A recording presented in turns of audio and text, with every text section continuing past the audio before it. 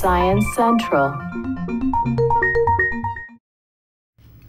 If you've spent much time online, chances are you've been required to solve distorted letter puzzles like this when you submit information. It's an anti-spam program called CAPTCHA. As soon as Yahoo started using it, every other website started using it, and it really turns out to be extremely effective at stopping spam. Co-inventor Luis Von Ahn says it's effective because only people, not computers, can figure it out.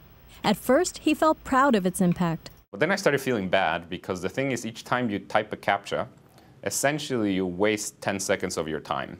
And if you multiply that by 200 million, you get that humanity as a whole is wasting like 500,000 hours every day typing these annoying CAPTCHAs. But he was also aware of another problem. Some libraries use computers and scanners to transcribe old books and newspapers into digital archives. The problem is that letters often look murky, so computers often transcribe words incorrectly. The reason the computer cannot decipher many of the words is precisely the same reason why computers cannot read CAPTCHAs, is because they cannot read distorted text.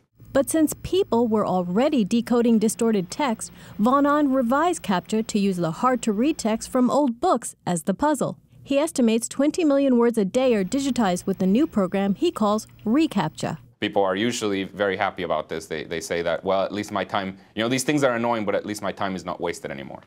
So feel good next time you have to solve one of those word problems. You might be helping to preserve a part of history. Sunita Reed, Science Central News.